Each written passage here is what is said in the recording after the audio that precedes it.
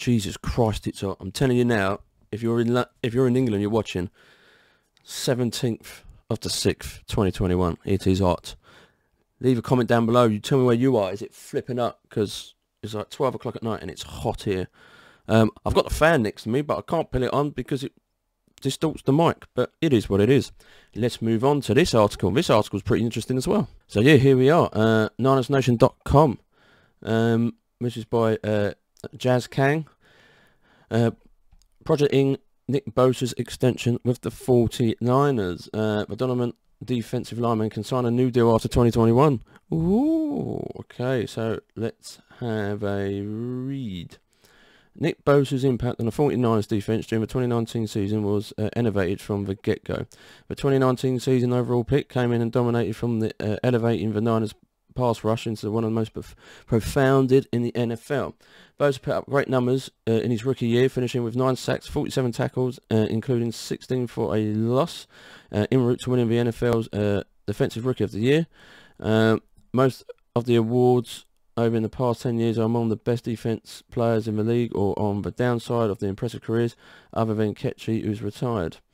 2011, Von Miller. 2012, Luke Kedridge. 2013, Sheldon Richardson. 2014, Aaron Donald. 2015, Marcus Peters. 2016, Joey Bosa. 2017, Marshawn Litmore. 2018, Darius Leonard. 2019, Nick Bosa. And 2020 was Chase Young. Unfortunately, Bosa tore his ACL early in the second quarter of the Niners' Week 2 win over the New York Jets last season. It was a devastating blow to the defense line, trying to rebound from losing DeForest Buckner. Still, Bosa is confident that he'll bounce back better than ever next season. If the 23-year-old has a similar impact in 2021 as he did rookie season, General Manager John Lynch and co. will need to back the Brinks truck to keep him in 49ers. The 4 highest paid defense players in the NFL are Joey Bosa, $27 million, Miles Grant, $25 Keel Mack, 23.5, Aaron Donald, 22.5 million. Grant signed his deal with the Cleveland Browns on July 15th last year, making him the highest paid defensive player in the league, the latest for a little more than 2 weeks. Joey Bosa linked the mega deal with the Chargers on August 1st, taking the title from Grant, as has been the case in the NFL. The next great player at a particular position will always get a bigger contract. Bosa is a special talent who should return to being one of the game's best defensive linemen. He'll be eligible to sign the extension next off-season, with tight end George Kittle's cap hit increasing by roughly $10.5 million in 2022, and all-pro linebacker Fred Warner up for an extension now. The 49ers brace will need to get creative to not cap out the team once Bosa signs.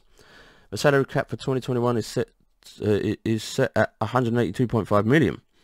The pandemic's economic fallout caused the NFL's finances to take a major hit. Still, the league intends on having full stadiums next season, which along with new TV deals will result in a significant jump in the cap in the coming years. San Francisco could take a similar approach to what the Kansas City Chiefs did for their mega deals with Patrick Mahomes and Chris Jones. The Chiefs heavily backloaded their contracts, so their cap hit and value will go up once the league finalises stables. For the 49ers, quarterback Jimmy G's contract is structured so that the team will only have a dead cap hit of $1.4 million if the Niners decide to move on from him after 2021.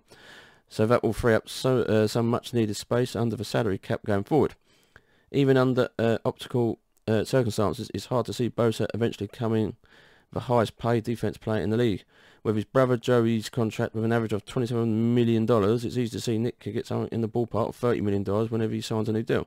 What do you think will be the terms of Bosa's extension? Well, here's the thing. Number one, how would he do good this season? You don't know, ladies and gentlemen. We have not a clue, wherever you are in the internet world. We haven't got a clue. We're hoping he can do a full season. If he can do a full season with being alright, then I can't see being a $30 million, extend $30 million. He did really well in 2019, really well. He kicked ass for us big time, big time. Probably the best players we've got so far. One of the best players we've got so far in defensive line. So yeah, if he does well this season, I can't see it being a minimum of 30, maximum probably 35 million. If he does well, but we will see. Leave your comments down below. Tell me what you think, guys. Should we have him for the extension? Stupid question, but yeah. How much do you reckon? How long for the extension?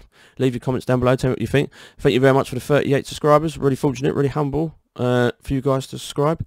And if you are new, subscribe. So there's a lot more 49ers news and other bits as well. Trying to get out and along the way on this channel. So yeah, once again, thank you very much for watching, guys, and I'll see you guys on the next video.